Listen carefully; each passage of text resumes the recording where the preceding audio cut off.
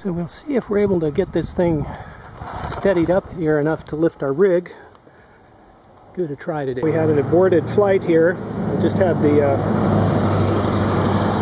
Delta up at altitude getting ready to clip on the camera, had it going, the camera pair, when it suddenly folded at this ferrule joint.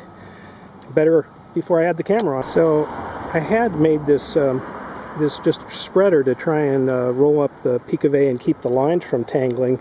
Seemed to work okay in this instance, getting it ready to put on the kite. So I'll give this alternate spar a try.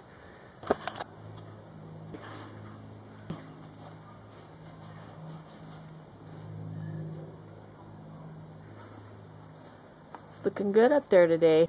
Well, it's still pretty squirrely, actually. You can see it's trying to come down now.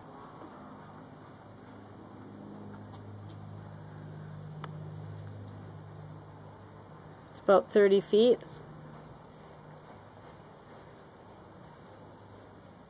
I just don't think I'm prepared to commit the camera.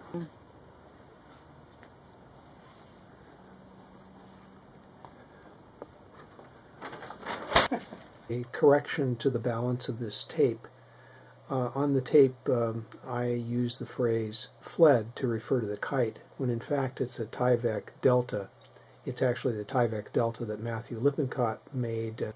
So rather than correct throughout the balance of the tape, I'll simply say it up front here. This is a Delta kite, not a FLED.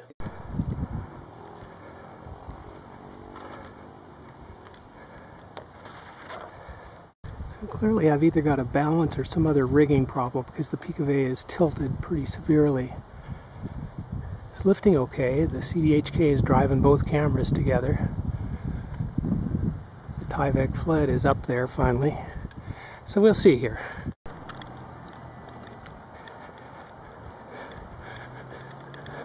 The FLED's really not gaining much altitude, despite my attempts to sort of elevate her out the line. Trying again. This time I think I've got a twist in the Picavet rigging. Well, another try and another ungraceful landing here. I think I'm going to call it a wrap. It's just quite a bit of luffing here.